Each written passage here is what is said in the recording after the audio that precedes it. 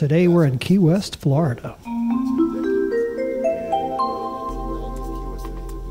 We're on Fitzpatrick Street in Key West. It's episode 31 of the vlog from our trip down there in Labor Day weekend of 2020, kind of right at the height of the pandemic. This is a food tour, but it also kind of includes history of Key West, which is what we're doing here. We've stopped at this little sort of strip mall because our guide wanted to kind of give us some of the history, and he actually takes us into a couple of the shops here in just a minute. One of them is a tobacco store that I was not allowed to record video in, but the other one you'll see here in a second is Kino Sandals. We supported for 2 decades, and in the early 1990s, Key West needed to boost its economy. To do so, we started bringing in our cruise ships.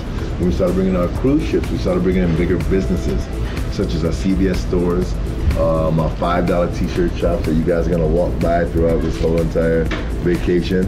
And those individuals happen to have other individuals that were able to pay a higher rate of rent than what these families have been paying for 2 decades. So the landlords started kicking them out one by one. There's only been 2 businesses that have stood the test of time and have survived, and it happens to be Rodriguez Cigars and Kino Sandals.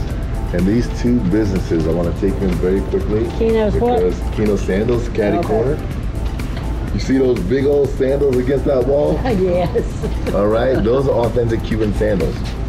You're asking me what Kino Sandals are 100% leather and 100% rubber that are hand stitched in this factory. I just want to show them to you really quickly because I think they're amazing, but it's something great for you guys to check out. But I also want to take you into Rodriguez Cigars, because Rodriguez Cigars is a product that consists of 5 different tobacco leaves, and it's constructed from start to finish in this facility.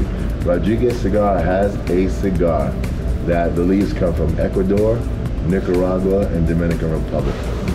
One of their leaves, believe it or not, comes from Connecticut.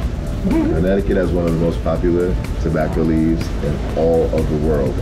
And they construct it right here by hand. I want to show you really quickly. If you guys are cigar lovers, it's one place where you would like to get cigars. If you have friends, this is definitely where you want to get it, but I want to show you how they build their product. Come right this way.